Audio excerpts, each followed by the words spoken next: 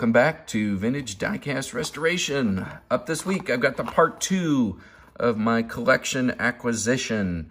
As I posted a week ago, I was able to purchase a large collection of original Matchbox. And in addition to the collection, got a couple other freebies, things I wasn't expecting.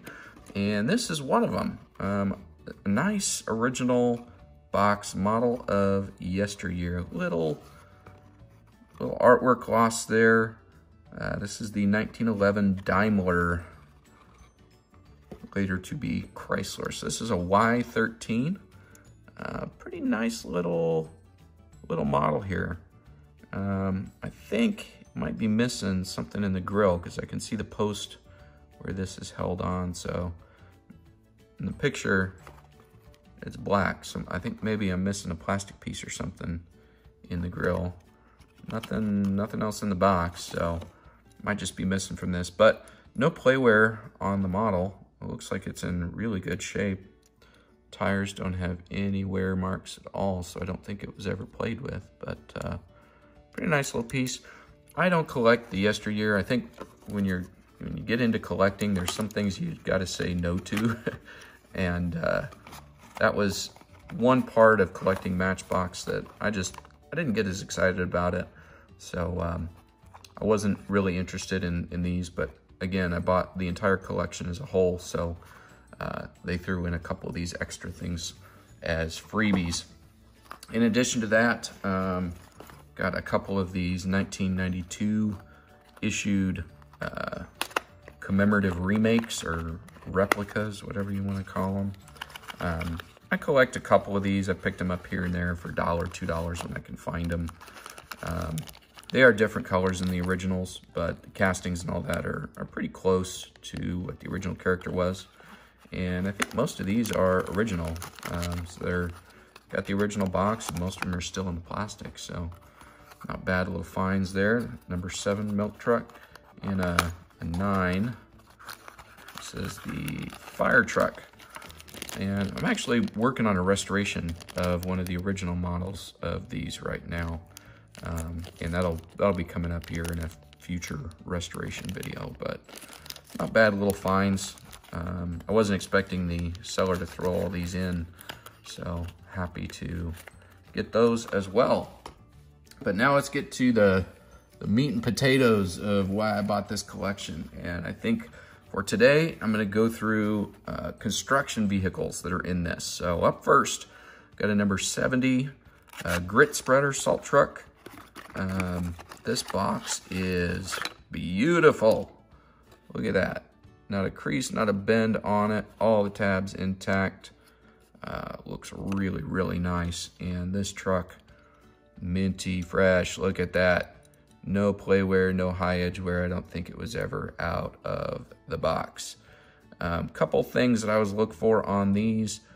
Some of these have black plastic for the little slider piece that's in here, and some of them have gray, and the gray has usually been harder to find for me.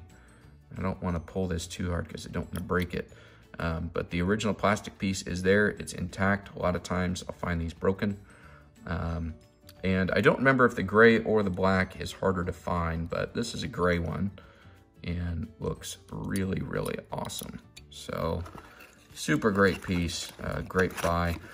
I purchased this collection for several $100s, which is a big investment. But as it broke down with the number of cars I got, I paid about $13 per car for this collection. That's the box and the models. So here we've got a number 4.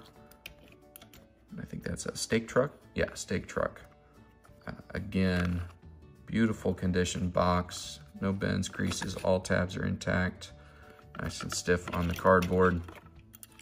And this model is gorgeous. Plastic is still shiny. No playwear, no edge wear, nothing. So I'm pretty positive that all of these were kept as collectibles. These are not coming out of somebody's toy box. These are original, probably to how they were sold. So another great little find. I started to talk a little bit about, you know, the pricing and stuff. The advantage you have when you buy a larger group is obviously that you pay less per car. Some of these I have already, and they're going to be duplicates. Some of them I might trade or I might sell, but you know, you have the advantage of getting really low prices on cars when you buy an entire lot as a whole. The disadvantage, of course, is that you've got to have $400 or $500 to be able to purchase a large collection like this. And I know not everybody can do that. So this one here, original price sticker, 4 for $1. Man, what a deal! 25 cents a car. So, and that store is Penny's. Sold at JCPenney's. So number 37, cattle truck.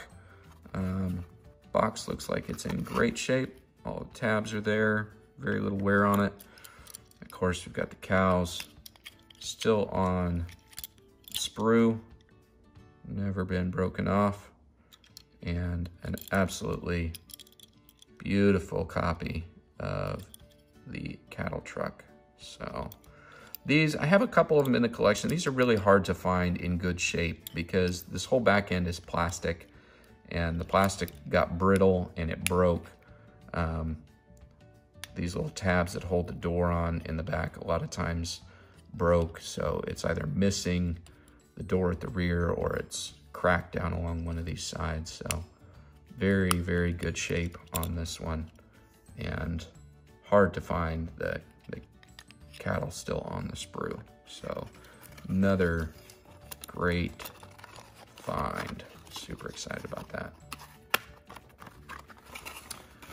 Those three, kind of keeping with the same trend of trucks and construction vehicles and whatnot.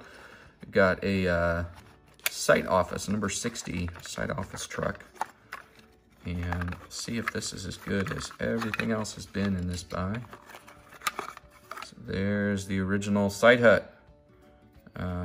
Original plastic.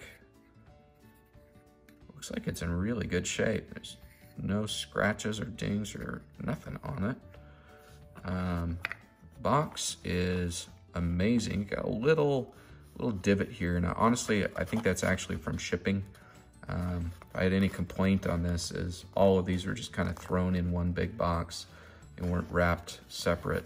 So I think that's probably from something sitting on it during the shipping. So we'll see if I can press that out. But the truck here, really good shape. Look at that. All the shiny chrome plastic on the bottom. Again, I always look at the wheels because the wheels are a very telltale sign if something's been played with. And this, you can still see the mold lines, the seams down the middle of the wheels.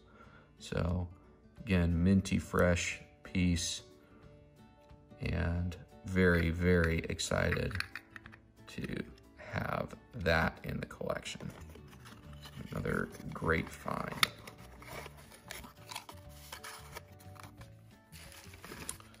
Up next, got a number 1 Mercedes truck. I picked up a couple of these recently, and it's getting to be time probably for another collection purge. I know I've shot a video of that in the past, kind of how I go through and sort my collection. Now that I'm getting a couple of these models that are duplicates or triplicates in my collection, I probably need to go through and do another purge. So watch for that in an upcoming video. But this number 1 box here, really good shape. Nice crisp on the cardboard, all tabs, everything's intact. And the model, also just as good. Very shiny on the chrome plastics.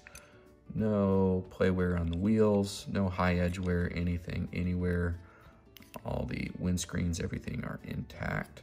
So really good shape, and has the original plastic topper.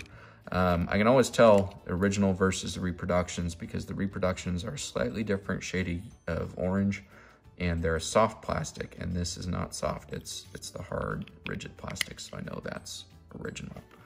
So another great find.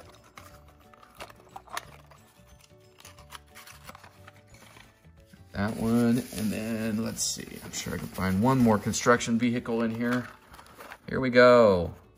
Got a number 58 Matchbox Series Draught Excavator. So I'm gonna be careful with this box. It's got a little surface wear on it. Oh, dang it. I was really hoping this would have the original treads, and it does have it has the pieces of the original treads, or some of the pieces of the original treads are in the box here. So that's usually what I expect to find on some of these older models. The rubber on these just was not made to last, so it gets very dry, very brittle, and this is what I'm used to finding is pieces of the original treads. So this box, like I said, it's got a little more wear. We've got starts of some tears on the corners there. Another little tear down there. Not quite as good as some of these others, but no major issues. Altogether, not too bad a shape on that. All the tabs are there. And the model, besides missing the treads, looks pretty good as well. This one has a couple little dings and scratches here around. Definitely not quite as minty as some of these other ones, but if it was played with, it was played with very, very gently. You can see kind of along the edge there, that's the other, you know, as a kid when you're playing with it, you're gonna run it along, you're gonna use it like an excavator, so the wear I usually expect on these is right here on the bottom of the bucket. So not quite as good as some of the other ones, but still not a bad piece, and it's all intact. Can get some replacement treads for that, and that'll shine up to be a nice little collection piece. So that's gonna do it for this week. Remember, this is just a part 2 in a multi-part series of this collection. Wanted to have enough time to go through these without making, you know, a video that was 2 hours long. So thanks so much for joining me this week. As always, if you liked the video, give us a like. Click the subscribe button if you want to keep up with this and all of our future videos. And as always, join us next week for another vintage diecast restoration.